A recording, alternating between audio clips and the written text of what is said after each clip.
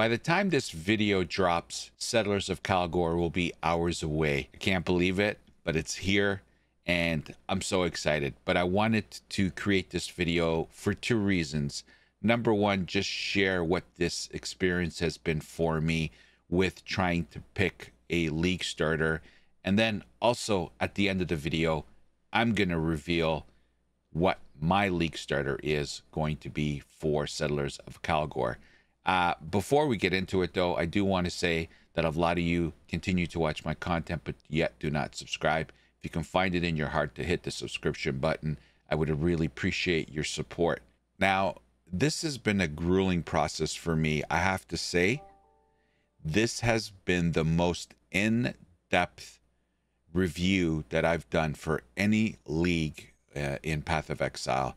I literally have spent the past week scouring the internet, reviewing builds. I created a couple of videos on that process where we reviewed a lot of the builds that I was considering. And in the last week, I have been prepping for 3.25 by trying out not all of these builds, but some of these builds. And just to give you an idea of some of the league starters that I was looking at the Bone Shatter Juggernaut by Jorgen, the Necromancer Bama from Waffles Loves ARPG. I was looking at the Peripherate Slayer by Toden, and of course the infamous Righteous Fire by Pox, the RF god himself. And I got to be honest with you, I've played Righteous Fire many times and I have a very short PoE career. Like, if you watch my content, you already know this, but if you're new, I only started playing Path of Exile 3.21, the Crucible League. And even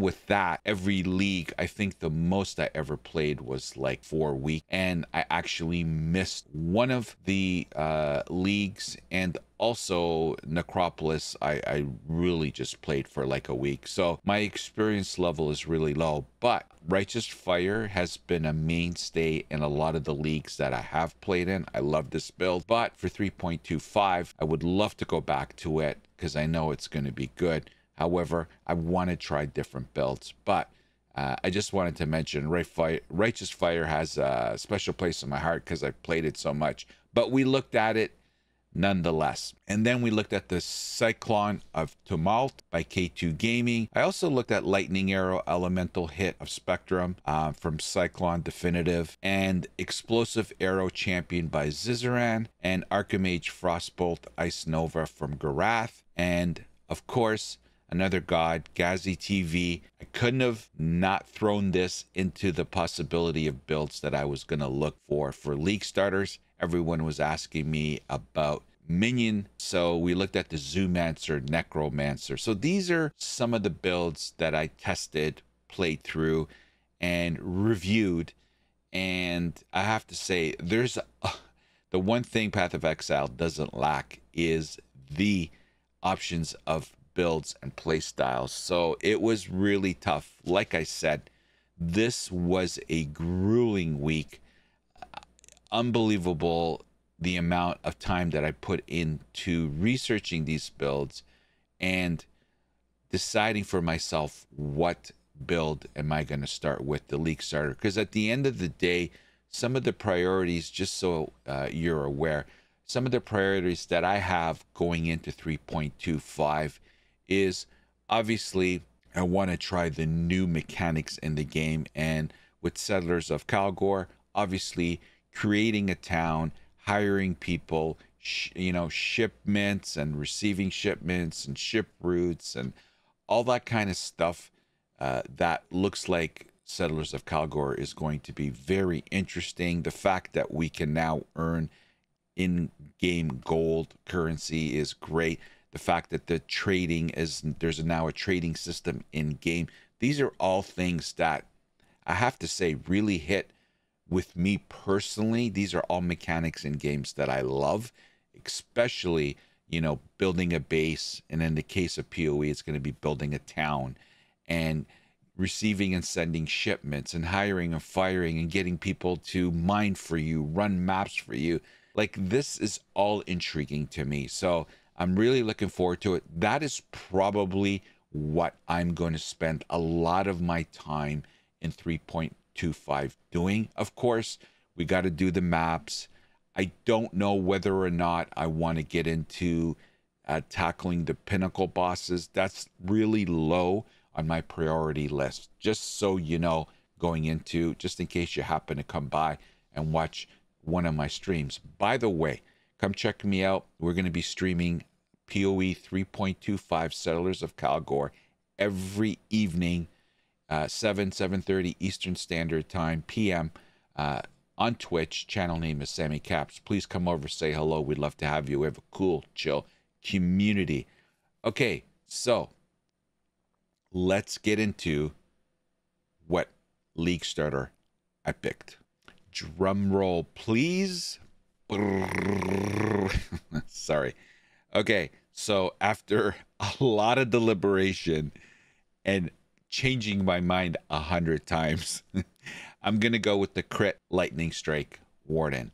There's many alterations out there, and I'm not going to lie, I'm still filtering through which POB I'm going to be following. And again, I don't make any of the builds. I don't have the knowledge to be able to create builds from scratch. So of course we're going to be following a build guide, POB, crit lightning strike warden.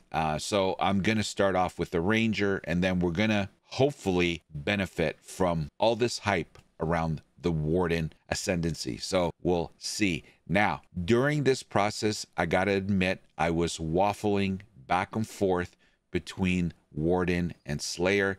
I've gotten a lot of information in the last 48 hours about the pros and cons to both. We had a really good debate about it on stream, on my last stream, and a lot of the experienced Path of Exile players chimed in and told me basically the core differences between the warden and the slayer. And it sounds like, again, just motherhood statements. Sounds like the slayer is going to be a little bit more tankier, and the warden is going to be a little bit OP when it comes to damage, but squishier when it comes to being squishy health-wise. So that's kind of what I've managed to scrape up as far as information. So I'm going to stick to my guns. I've been testing the ranger. Obviously, you can't test the warden ascendancy. It's not in the game yet. But I really like the playstyle. It's quick. It's going to be a quick mapper. Again, I am concerned about the squishiness, and especially probably my #1 priority in this league is going to be ramping up my town and building it to be the oasis of towns in all of the towns in KALGUUR. It's going to be the Jeff Bezos town. At least that's my intentions. So like GGG has stated, the more popular and the bigger your town gets, that's a good thing. But the bad thing is word gets out and we're going to be attacked and we have to defend our town. So this is where I'm a little bit concerned. But again, we have no idea how difficult these bosses are going to be that coming in and potentially taking our workers, taking our shipments. We don't know how gold is earned and at what rate and how much it's going to take, what the bribery is going to be like, the ransom, how costly that's going to be. So these are all things that we're going to have to juggle around, but that is my concern, that I won't be able to defend my town effectively. But I'm going to take the risk. I'm going to stick to my guns, and we're going to do the Ranger Warden build with the crit lightning arrow, and I'm looking forward to it. It was fun to test it out. Of course, again, not through I can test the warden. So I like the play style, kind of is my niche. I like it. So we're going to stick to it. We'll see how it goes. And look, at the end of the day, if it doesn't work out, we can always start again and, course correct appropriately. Crit, lightning strike, ranger, warden is going to be my league starter for 3.25. There you go. I said it. Now I got to stick to it. So please come over and watch me on Twitch. Channel name is SamyCaps. We'd love to have you. And it's here, boys and girls. It's here. Settlers of KALGUUR is finally here. I wish you all the drops that you want. I hope you get all the loot that you want. I hope most importantly, I hope you have fun in 3.25 Settlers of KALGUUR. I know I'm planning on to. So we'll all see you there. And as always, thank you for watching. Hope to see you next time. Take care. The opinions expressed in this video are mine and solely mine. Healthy debate is always encouraged. Hate is never welcomed. So get over it.